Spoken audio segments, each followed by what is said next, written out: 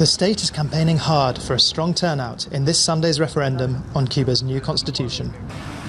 Billboards, banners, and even buses are urging the population to vote yes.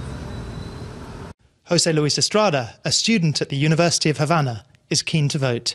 I am studying law and I understand almost all the articles. I agree with the majority of them and I'll be voting yes. He says the new constitution is better than the current one and gives Cubans more rights.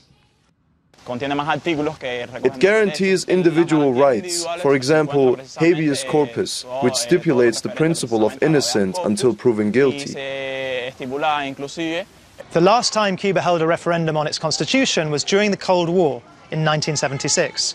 According to electoral authorities, 98% of the electorate turned out to vote, and 98% of those who voted yes. But since then, Cuba has changed. Many Cubans today are more assertive. A significant swathe of the population says it will vote no or abstain. The environmental activist Isabel Diaz is one of them. I am not going to vote. I am not against the new constitution itself. I am against the process by which the new constitution was created.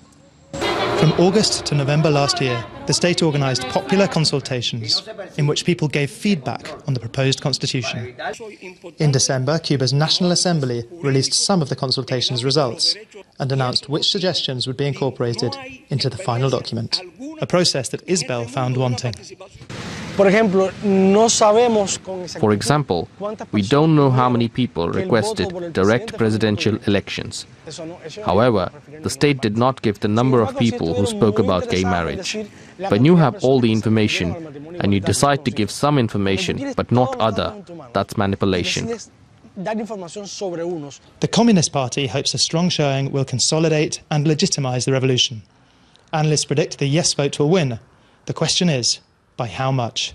Ed Augustin, TRT World, Havana.